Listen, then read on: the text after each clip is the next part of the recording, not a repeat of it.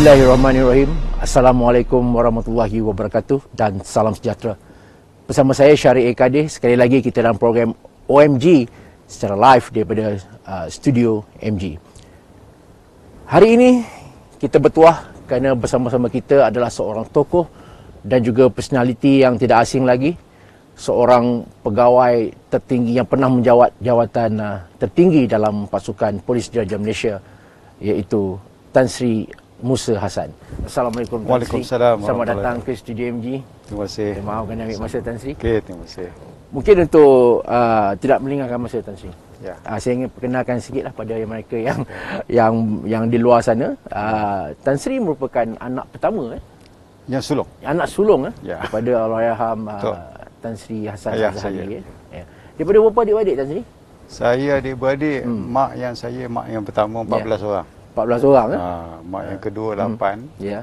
Mak yang ketiga ada seorang. So very big family lah. Kalau raya-raya berkumpul tu Betul. memang meriah. Betul.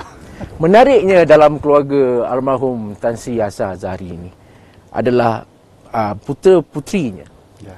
Banyak yang mencipta nama besar dalam bidang mereka masing-masing. Betul.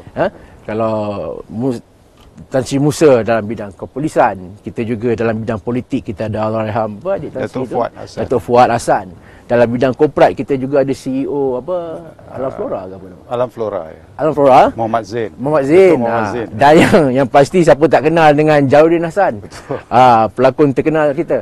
Maksudnya di sini mungkin kita boleh mulakan Tan Sri. Bagaimana agaknya yalah orang kata anak ni seorang dua orang pun nak kawal bukan mudah.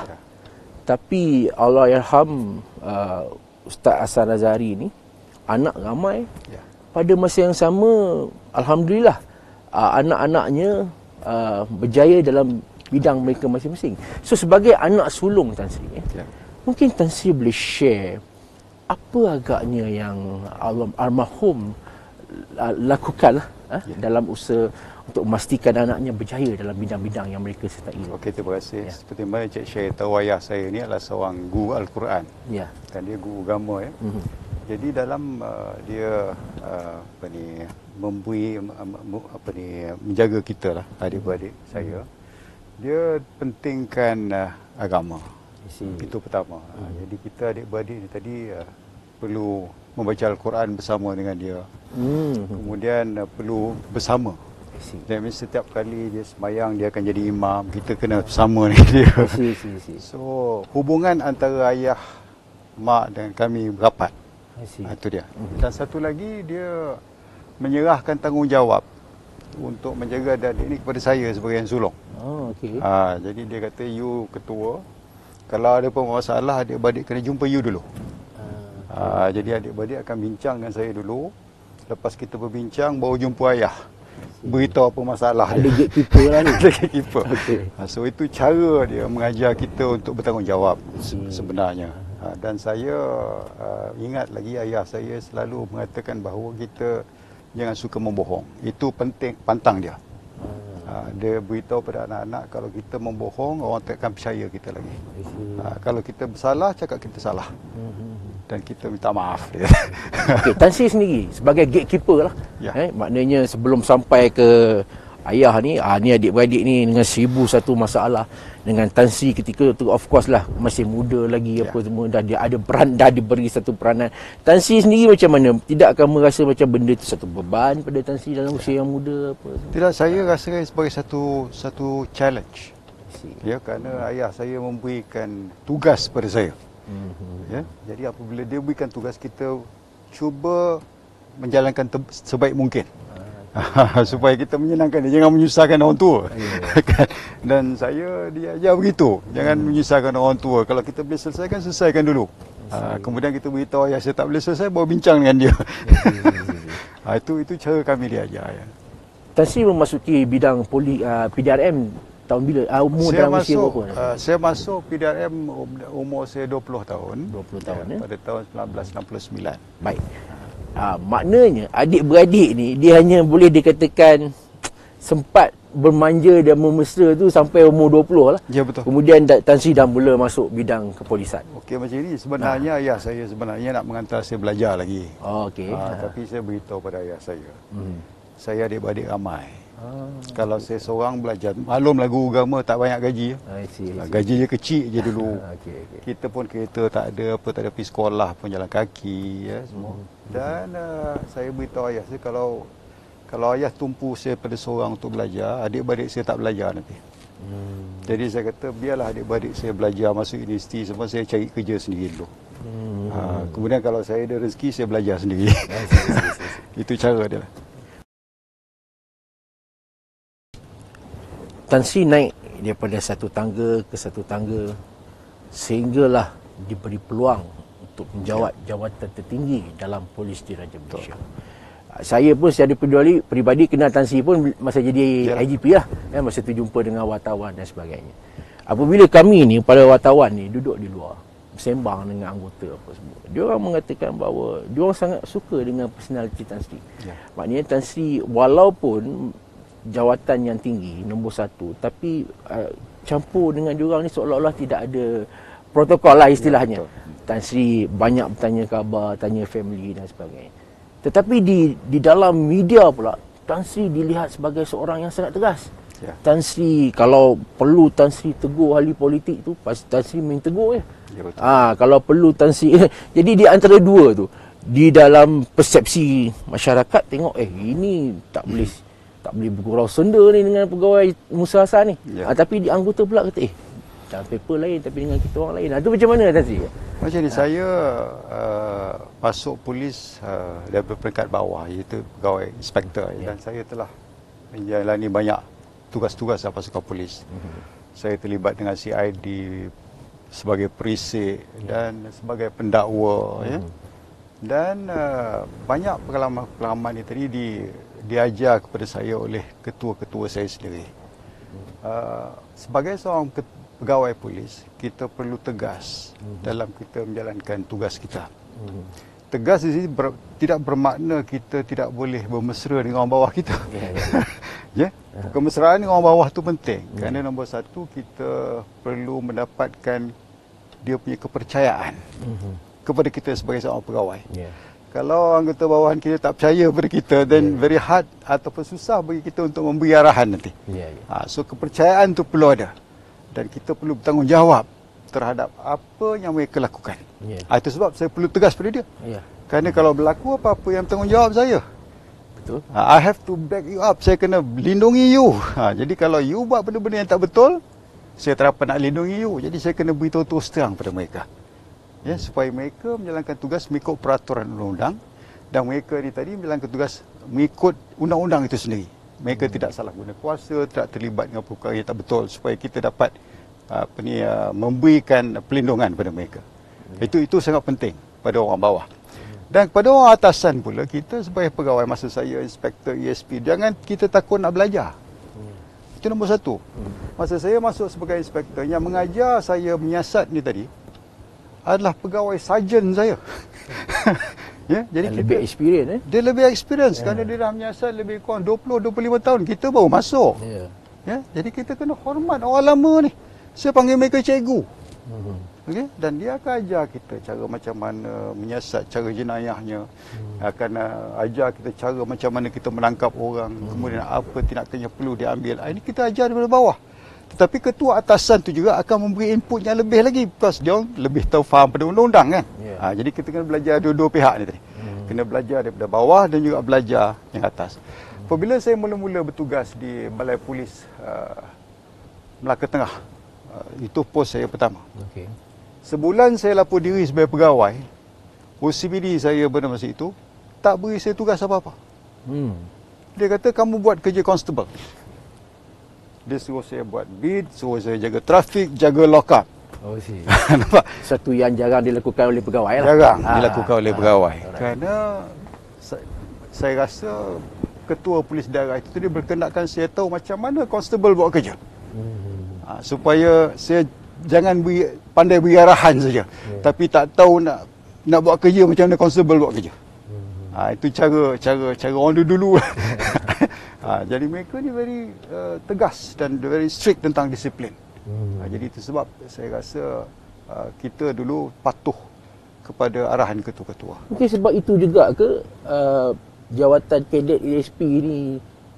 Ya, betul. Pada masa itu zaman Tan Sri. Zaman saya. Tan Sri juga ingati kena memansuh kan.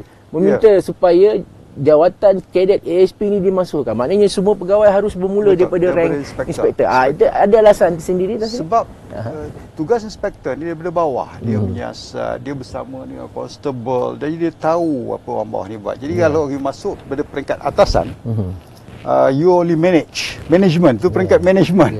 SIO lah. SIO, you tidak buat kerja sebenarnya. Jadi oleh kerana itu you nak beri arahan pun susah. Tetapi kalau masa dulu kadet-kadet ESP dulu mereka daripada universiti.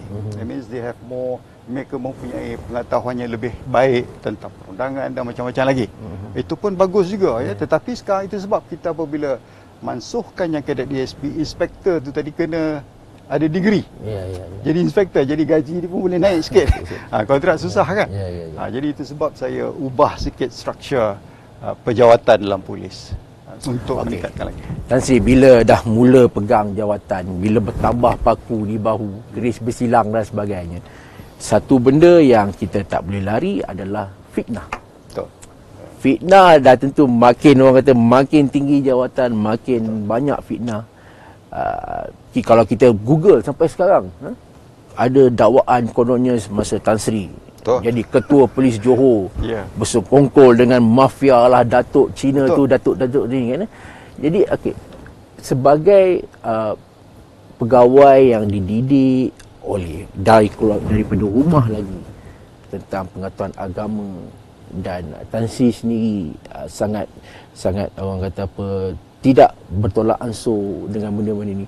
Tapi pada masa yang sama Tan Sri menerima orang kata persepsi negatifnya. Macam mana Tan Sri handle keadaan itu ni? Satu keadaan yang lumrah hidup.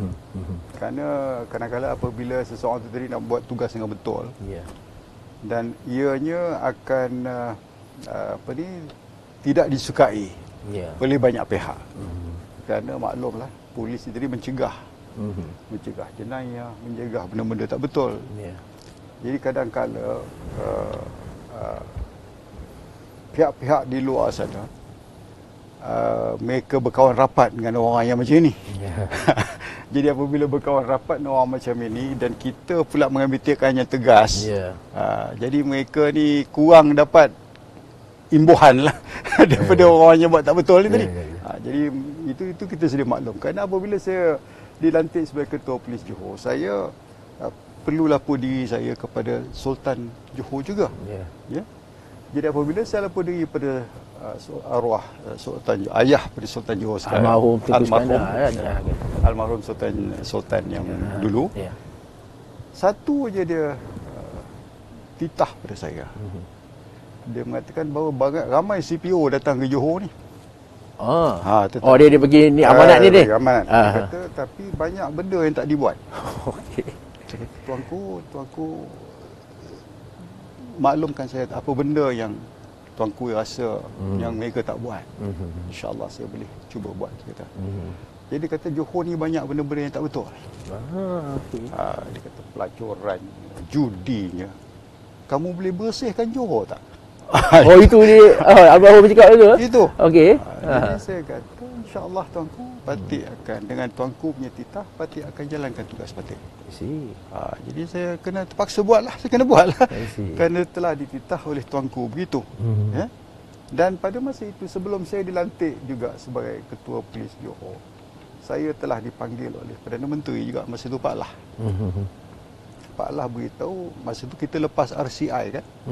RCI ni untuk berkaitan dengan polis. Polis Royal Commission terhadap polis. Dia kata RCI ni menunjukkan polis ni corruption banyak, dia kata. Lepas tu macam-macam lah, ada 125 recommendation termasuk wujudkannya IPCMC. Jadi saya kata dengan Pak Lah, you pergi sana, you cuba bersihkan, dia kata. That is your role, that is your task. Itu saya dapat daripada Pak Lah sendiri. Jadi dengan amalan yang begitu, saya terpaksa buat kerja saya lah. So, kalau orang kata saya sampai sana, saya memberitahu pada pegawai saya jangan terlibat dengan rasuah, itu nombor satu. Itu sebab kita pakaikan badge saya anti rasuah, supaya anggota polis ni tadi, kalau dia nak ambil rasuah, dia berasa malu kerana orang boleh tanya apa benda, dia pakai tu. Itu masalah dia. Ya? Jadi dengan amanat daripada Sultan begitu dan juga daripada Perdana Menteri, saya terpaksa menjalankan tugas saya lah. Itu sebab saya terpaksa bersihkan negeri Johor. Jadi dalam proses itu, bila dapat fitnah apa semua tu, Tan Sri rasa relax lah sebab Tan Sri dah melakukan benda yang betul. Tak rasa apa. Tak rasa takut tentang fitnah. Kerana kita tak buat. Ya. Kalau kita buat lain cerita, kita tak buat. Ya. Pernah masa saya Ketua Polis Johor dulu, setiap hari kebesaran orang hantar hamper. Dekat IPK. Saya beritahu pada guard, jangan terima hamper ni semua. Hantar balik. Pasal saya tak kenal dia orang. Hamper banyak-banyak kat rumah nak buat apa? Bukan kita boleh makan pun kan. Itu masalah. Jadi daripada situ saya tidak membenarkan pegawai polis menerima apa-apa hamper. Jadi kita kena strict sikit lah. Dan pada masa itu saya membuat hubungan rapat dengan pihak BPR. Masa itu bukan SPRM. Dan kita ada sentiasa bekerjasama dan juga mesyuarat untuk bertukar maklumat ataupun risikan dengan pihak BPR. Ini saya gadingkan, saya minta pegawai saya seperti Ketua Polis Daerah, seperti Ketua Cawangan untuk hadir sama supaya mereka tahu yang mereka dipantau oleh BPR. Untuk mengelakkan baik, Tan Sri, perkataan rasuah ni kan, rasuah yang terbaru ni, kalau tengok, kalau tadi ada OCS tapak pun kena charge sebab menerima perlindungan Daewoo dan sebagainya. Okey, Tan Sri, kita pun tahu bahawa pendapatan terutama anggota, terutama kalau di Kuala Lumpur, di bandar-bandar besar ni, tidaklah seberapa. Dengan anak yang ramai, dengan sekolah dan semua, pendapatan tu tak cukup. Dan mereka, saya percaya tidak ada anggota polis masuk polis untuk ambil rasuah. Tetapi keadaan tu, Tan Sri, dengan gaji yang kecil satu hal, kemudian apabila mereka pergaulan, jadi memudahkan lagi proses itu, dan akhirnya berlakulah orang kata tumbuk rusuk ni, rasuah ni, Tan Sri. So di antara orang kata gaji yang kurang, kesempitan hidup di bandar-bandar, dan juga peluang melakukan rasuah ni, Tan Sri, macam mana, Tan Sri? Ya, berkaitan dengan rasuah, memang setiap anggota polis memang dilatih. Kita dilatih tentang undang-undang. Dan kita tahu bahawa rasuah itu adalah satu kesalahan jenayah. Memang dia dilatih. Setiap anggota polis dia masuk training, dia latih dengan undang-undang, termasuk akta rasuahnya semua dia kena tahu. Dan dia tahu bahawa ini adalah satu kesalahan undang-undang. Tetapi kadang-kadang kalau kita lihat di sini, ianya telah bertapak lama. Okey. Kadang-kadang apabila seorang anggota polis yang baru keluar dan dia nak buat kerja dia betul, dia tak mau terima rasuah, tapi pegawai yang lama tu, sekeliling dia tu. Sekeliling. Pasal dah bertapak. Dipulaukan macam lagi.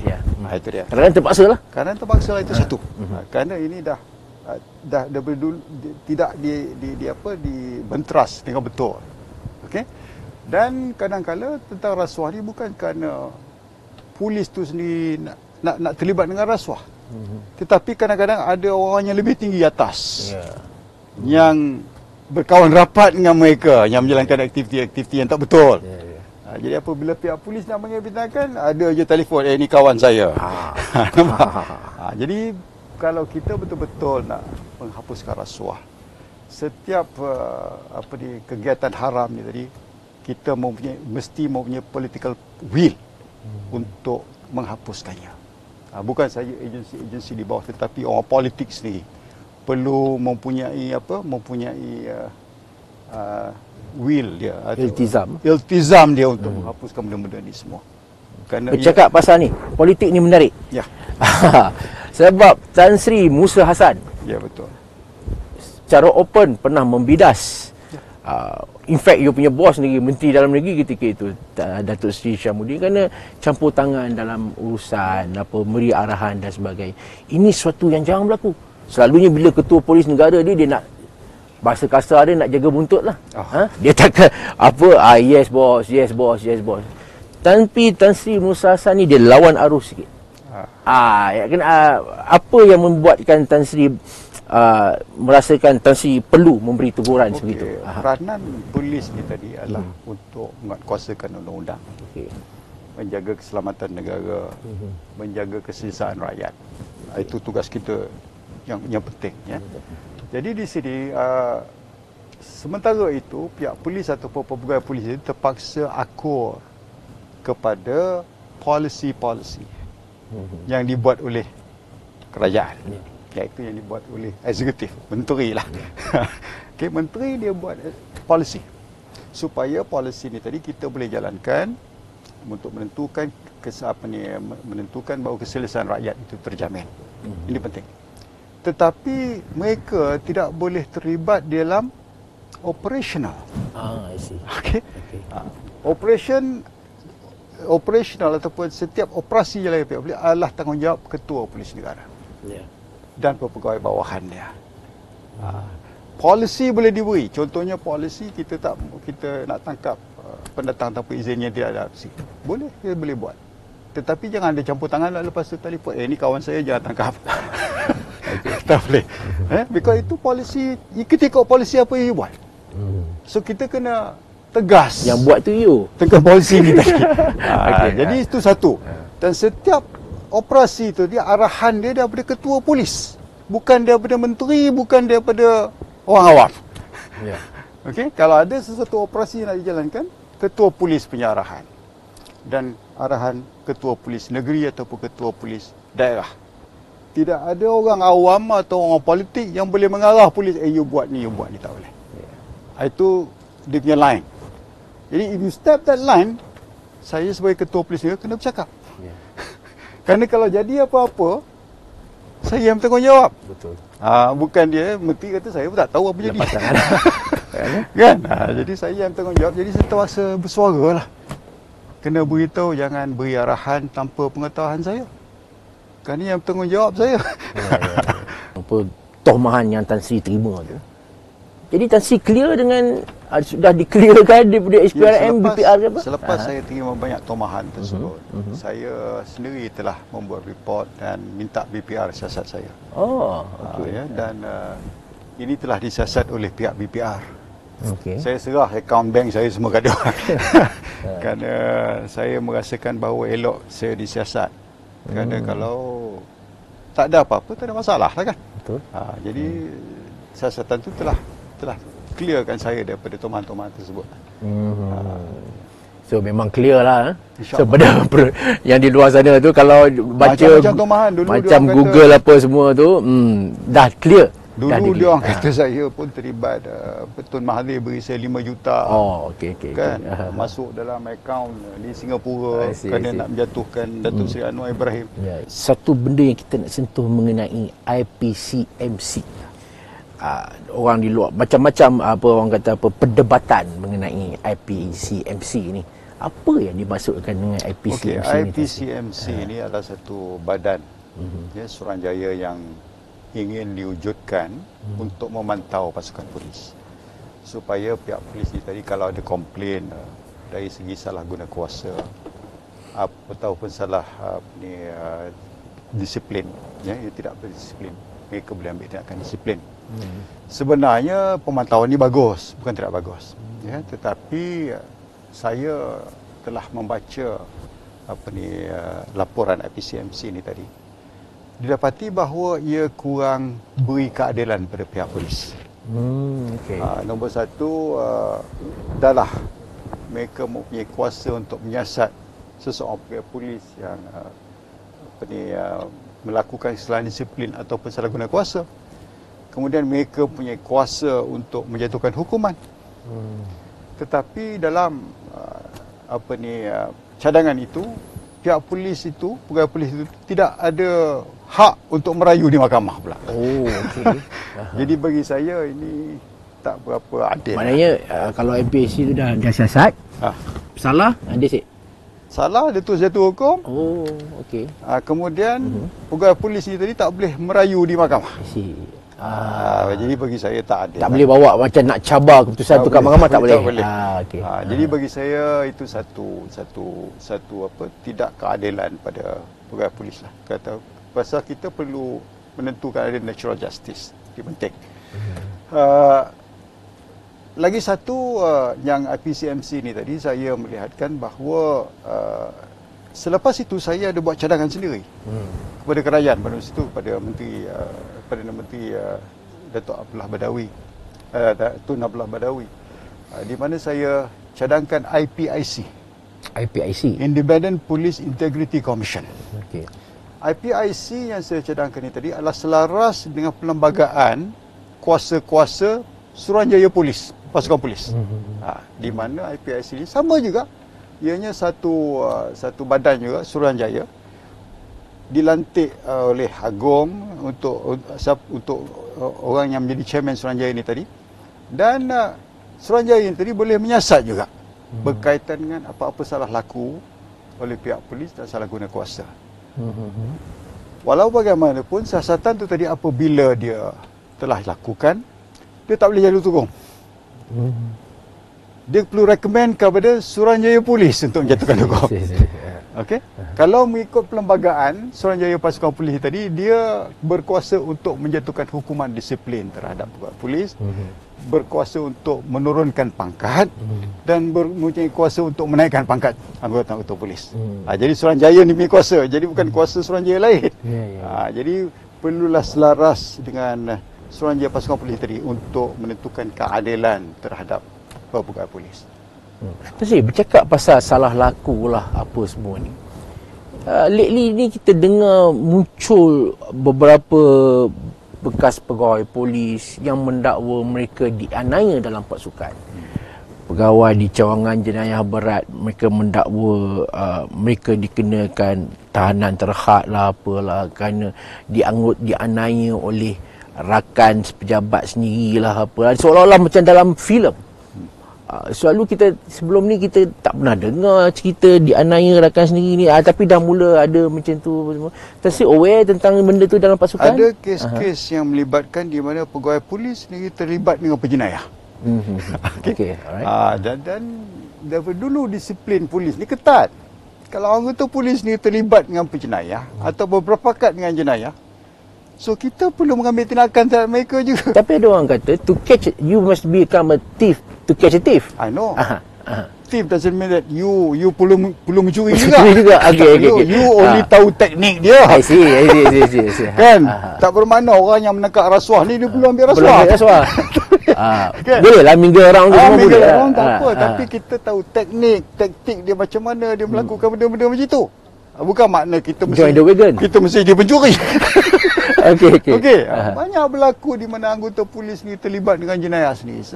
Masa zaman saya sendiri pun ada seorang pegawai polis terlibat dengan menyamun pula. Sehingga dia pun bertembak dengan polis, dia mati. Ya.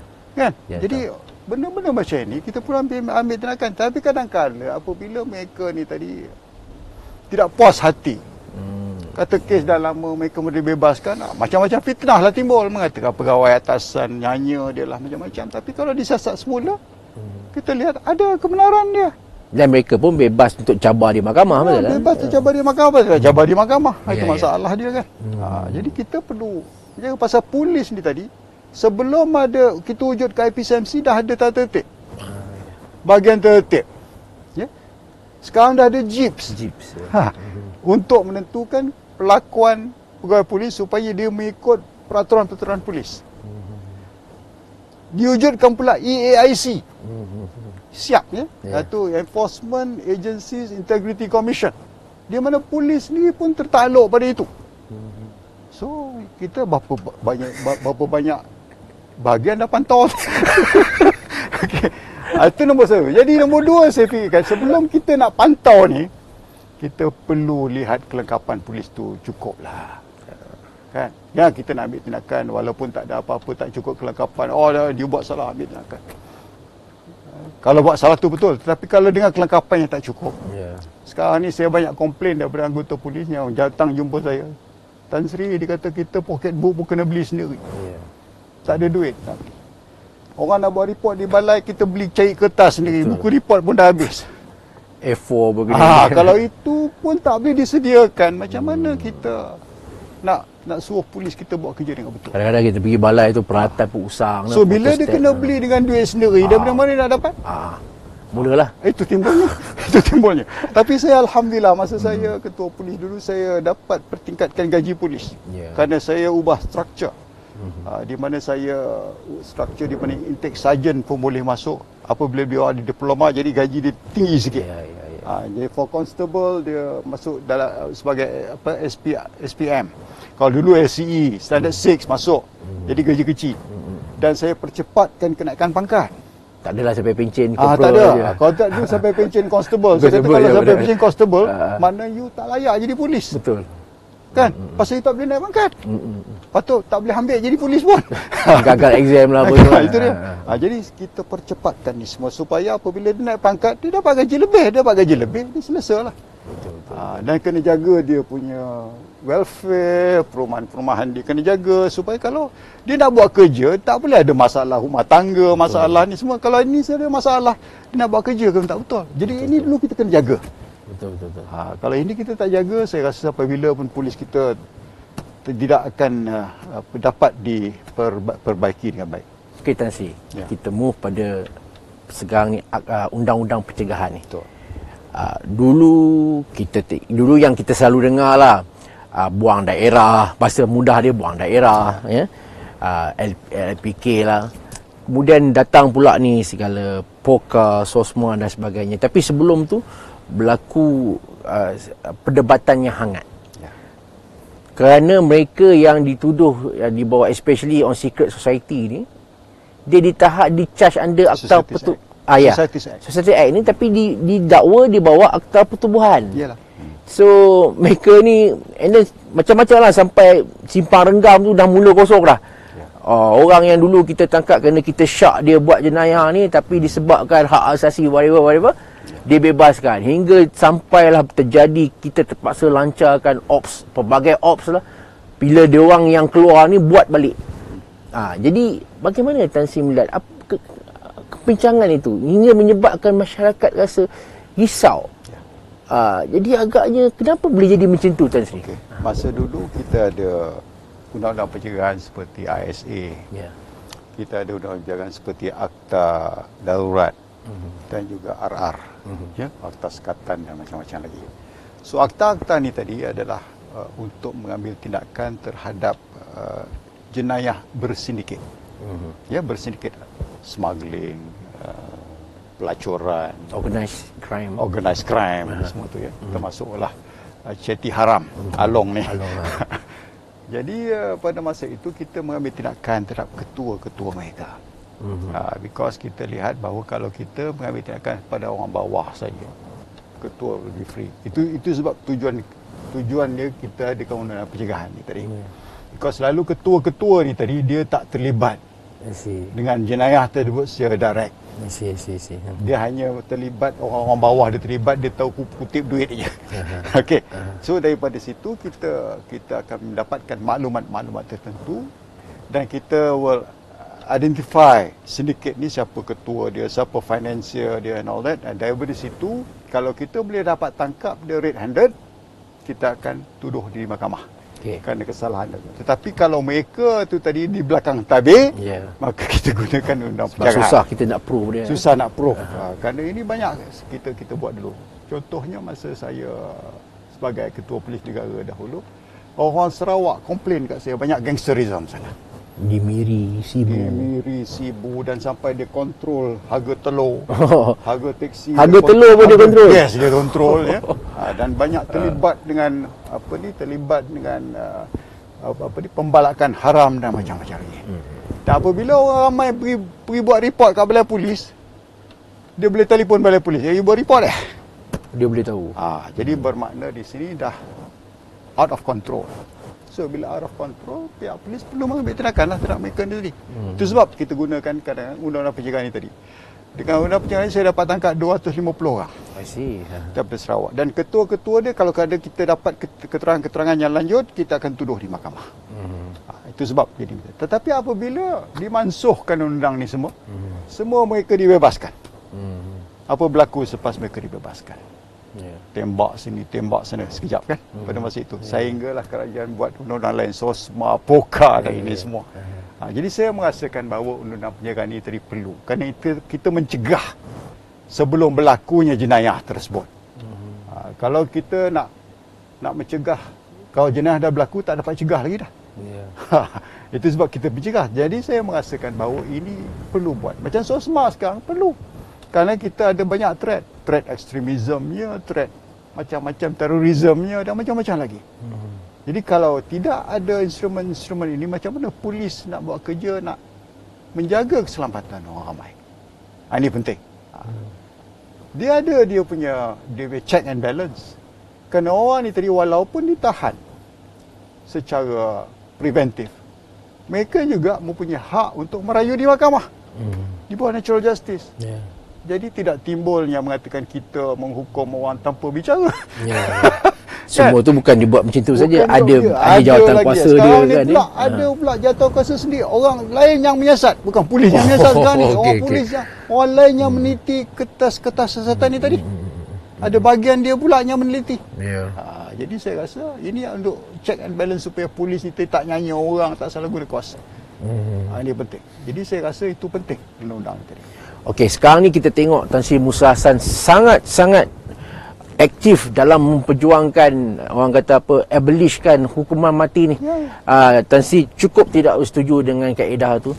Ada orang kata, alah ini nak masukkan ni hukuman mati mandatori.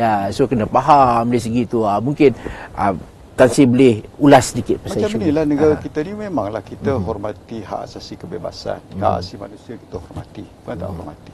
Ya. Tetapi kalau terlampau sangat kita menghormati hak asasi manusia, ya, terutama sekali hak asasi penjenayah, kita terlupa pula nak menjaga hak asasi mangsa. Kan kita mengatakan mangsa ni tak boleh dihukum bunuh kerana dia pada family, dia pun sayang family dia. Tapi kalau dia sayang family, dia tak melakukan jenayah-jenayah yang boleh membunuh mangsa lain pula. Kan? Oleh kerana mereka ni tadi tidak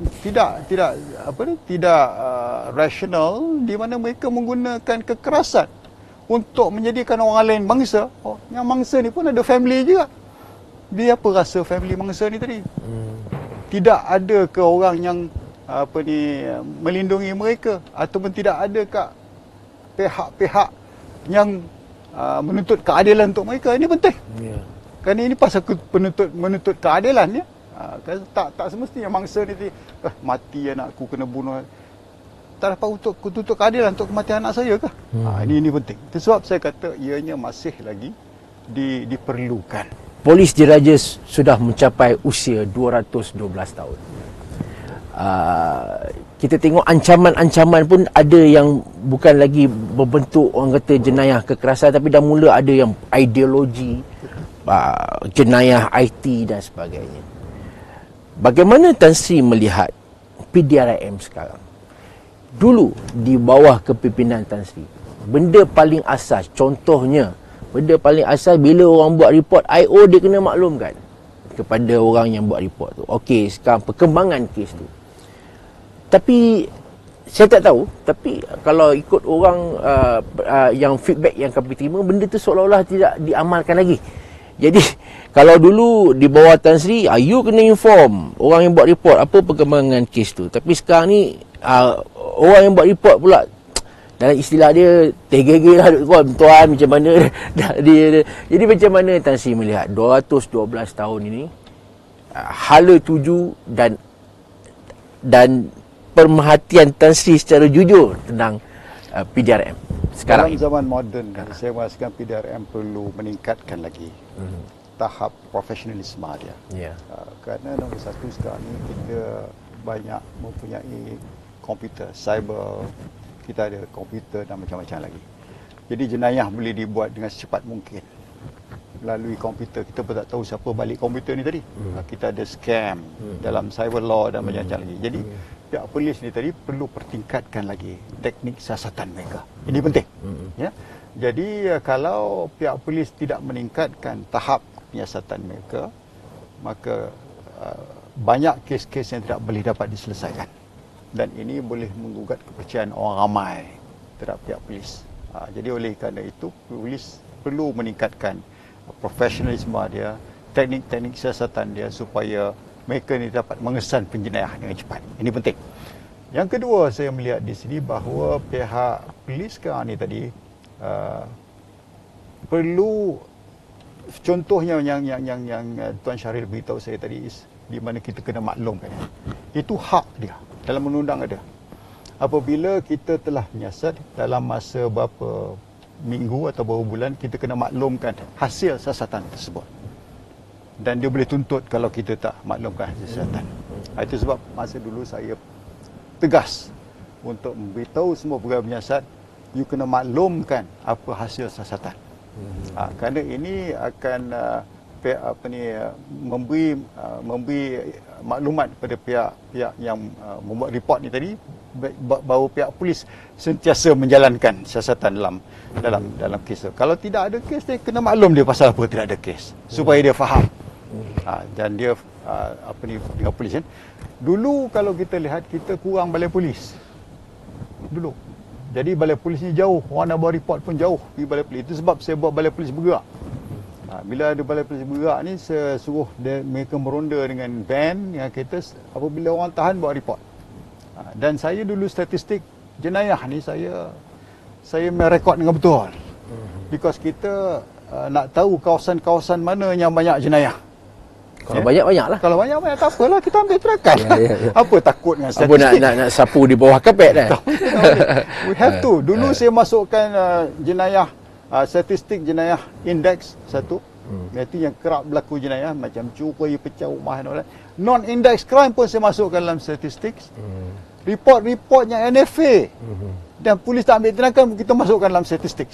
Supaya masyarakat tahu bahawa banyak report yang telah dibuat, berapa banyak disasar oleh polis, berapa banyak indeks crime, berapa banyak cyber crime, dan berapa banyak yang tidak disasar. Apa sebab tidak disasar? Supaya statistik ini tadi dapat dikumpul dan maklumat dapat diberi kepada orang ramai. Jadi kita melihatkan di sini bahawa pihak polis perlu meningkatkan lagi lah dia punya professionalism, especially hubungan rapat mereka dengan orang ramai. And dia punya cara komunikasi dengan orang ramai itu penting. Jadi di sini saya rasa setiap pegawai polis perlu dilatih untuk berkomunikasi dengan baik dengan orang ramai.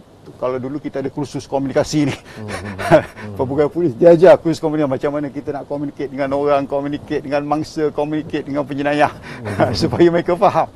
Okey. Jadi ini perlu dibuat semula. Kalau ini diperbetulkan balik, insya-Allah kita dapat perbaiki balik pasukan polis. Baik, Tan, kita pergi ke soalan terakhir.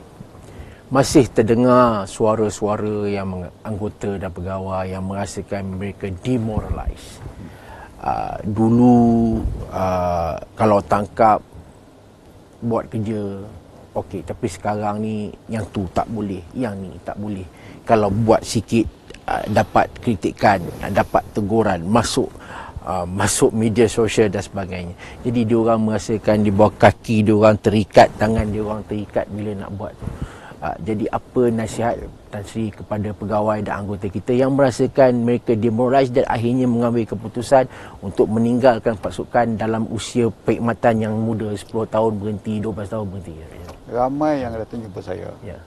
Pegawai polis yang datang jumpa saya, especially orang yang lama dah. Sebelum umur 50 tahun datang jumpa saya, sekarang susah nak kerja. Jadi saya pun tak mau tunggu sampai 60. Saya kata tak boleh. You ada banyak pengalaman. You patut mengajar orang baru. Bukan you nak lari. Lari pada masalah. Lari pada masalah. Jadi saya kata jangan demoralize. Take it as a challenge. Ini satu cabaran. Nombor satu, kita kena lihat bahawa cabaran ni tadi kita kena perbetulkan diri kita sendiri. Jadi saya, kalau dulu kita memantau orang bawah kita. Di mana ketua-ketua di atas, OCPD-nya, OCS-nya akan turun ke bawah memantau orang kita macam mana buat kerja. Kadang-kadang mereka demoralize apabila berlaku sesuatu, kita tidak backup mereka. Kita biarkan mereka. Dan mereka tadi tidak disokong atas tindakan yang mereka lakukan. Itu mereka mengatakan kalau pegawai pun tak sokong saya buat kerja, buat apa saya duduk lama-lama? Betul. Ini masalah dia. So pegawai atasan have to go down. Turun bawah berbincang dengan mereka. Dan beritahu so buat kerja dengan betul supaya you boleh backup dia orang. Kalau you buat kerja salah, saya tak boleh backup. Saya cakap dengan bawah saya, kalau you buat kerja tak ikut peraturan, saya tak boleh back you up.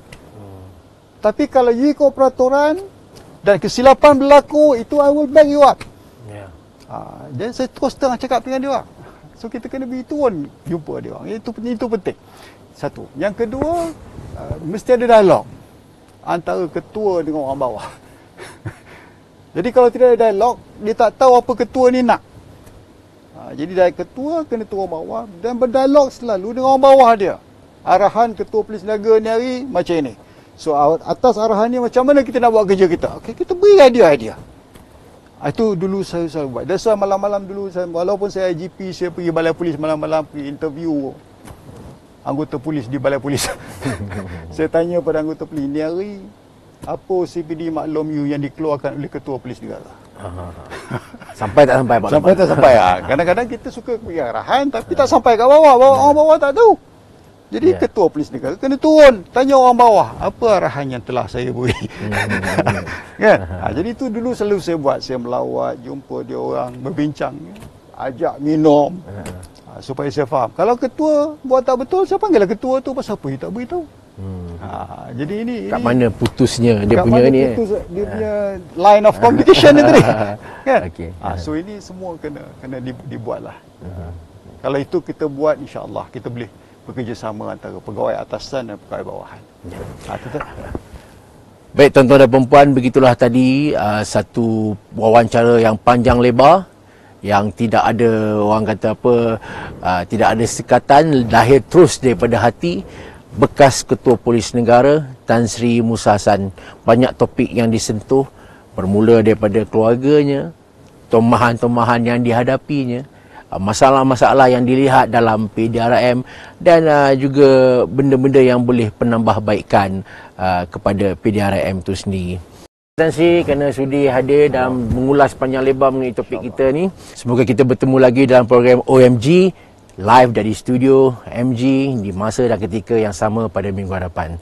Sekian, wabillahi taufiq wa hidayah. Wassalamualaikum warahmatullahi wabarakatuh.